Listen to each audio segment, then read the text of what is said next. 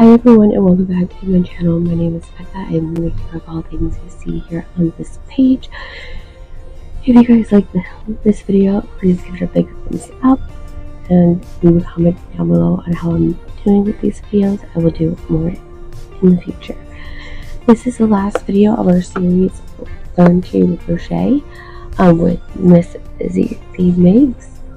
In today's video, we're going to be learning how to do double, half double, treble, and a slip stitch. Let's jump right into the tutorial. Now, for video purposes, I already chained my chain, but you want to chain a chain of how many chains you want to practice on, these stitches on. And once you have your chain, you're going to skip the first two chains.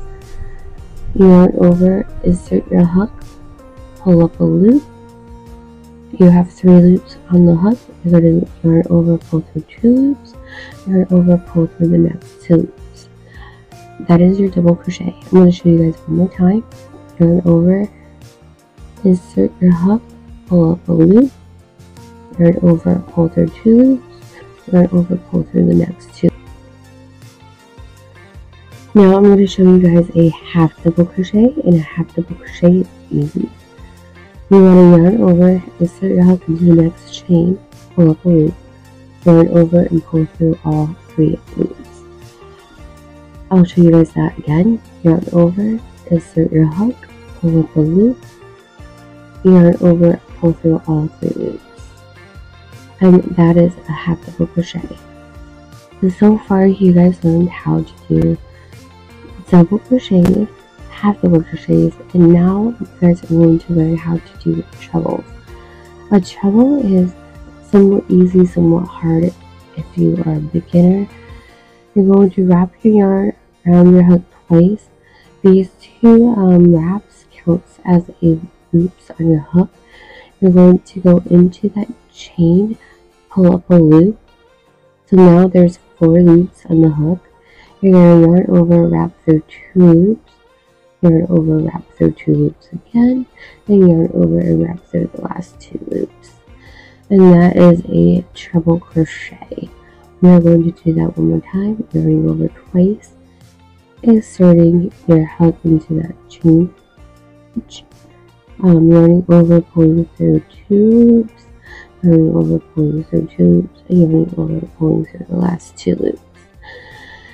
Now I did way too many chains, so I'm just going to stick to the last 2 chains right here for our last stitch of this video. You're going to insert your hook. This is called a slip stitch, pulling up a loop and pulling through both loops. So again, this is called a slip stitch. You're going into that chain, pulling up a chain. You're not yarning over or anything, and you're just pulling it through. So one more time. Insert, grab, and pull through. So those are all the 3 stitches that were in today's video. I hope you guys enjoyed this video. If you guys did, please give it a big thumbs up. Let me know in the comments down below on how well I did. This is the last video for the series of Learn to Crochet with Miss Busy Bee Makes for the basic stitches. Next video I'm going to be showing you guys how to do some edging, gorgeous edgings.